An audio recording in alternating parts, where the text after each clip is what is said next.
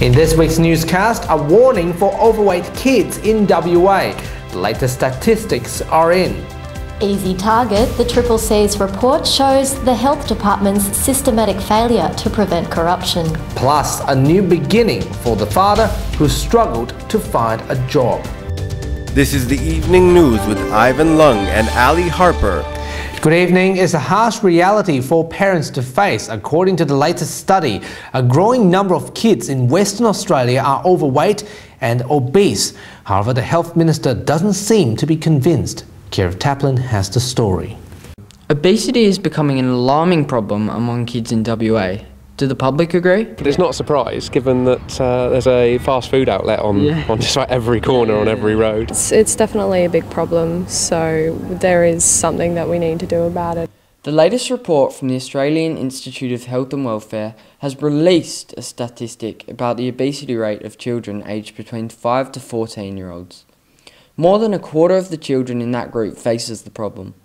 In WA, 26.5% of children in that age group, 5 to 14, were overweight or obese. But the Health Minister disagreed, saying from what he has seen there is absolutely no way that 25% of kids are obese, but he admits that obesity is a worldwide phenomenon. And so we are spending a lot of money as a government on things like nature play, on things like improving involvement of children in sport and rec, and through the department looking at trying to discourage people from having sugary drinks and fat foods and snacks and the like. Being overweight can lead to diabetes, heart attacks and strokes. Dr Hames said the government has taken action to encourage people to stay healthy. Kierath Taplin, WMN News. It's a fact that most of us have never been homeless, but Australia's most influential people will encounter the unimaginable experience at next Thursday night's CEO Sleepout at the Wacker Ground. 1,062 business leaders across the nation, including owners, directors, and chief executives, will partake in the Vinnie's CEO Sleepout on Thursday night. The annual event aims to raise funds and awareness for homelessness in Australia. Almost $3 million have been collected and will assist community services in developing and maintaining prevention programs. And it's an interesting event in, even though people sleep rough, you wake up in the morning and there's this sense of vitality around the place. This is the second year that Matthew Clark, Managing Director of Bar 138 on Barrack, and Founding Director of Klimek & Company Family Lawyers, Richard Klimek, will participate in the Sleepout. Last year it was actually quite a moving experience. Hearing from people the actual first-hand stories really brought home that anyone can become homeless at any time. The government is increasingly not going to spend money on these kind of issues. Well, that's my perception. So the ball gets knocked over to organisations like Vinnie's, and it's important that funds are raised and awareness is raised for this kind of event. Mark, Matthew and Richard, along with another 115 West Australian participants, will spend Thursday night at the WACA with just their pillow, sleeping bag and a piece of cardboard to sleep on. Marianne Candeloa, WAMN News. The latest report tabled by the Corruption and Crime Commission warned that the Health Department does not have adequate process to prevent corruption and fraud. Darren McErlain reports. The CCC identified a significant systemic failure and the problem requires urgent attention from the department executives.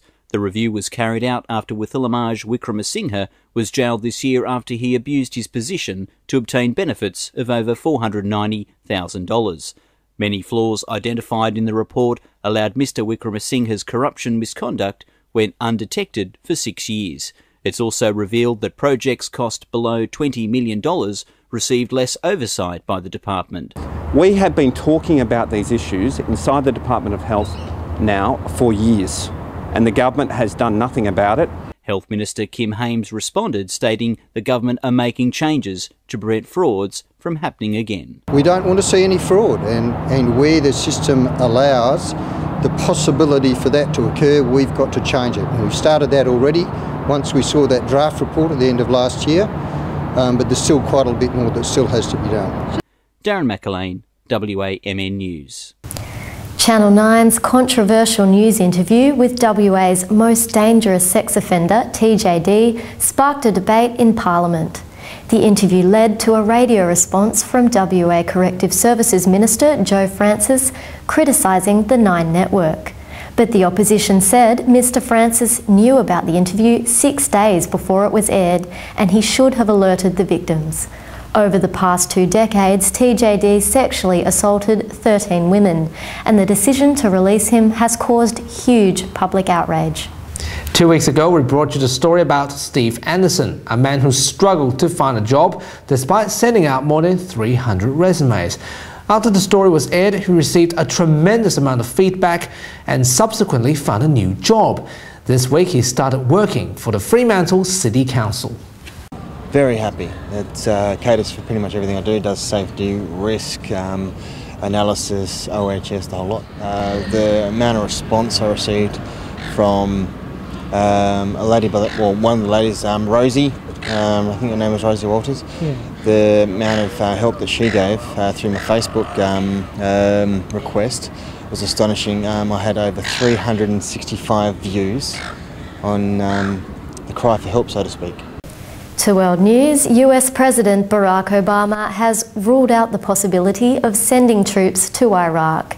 He says the Iraqi government needs to set aside differences for their wider community if they want the US's ongoing support.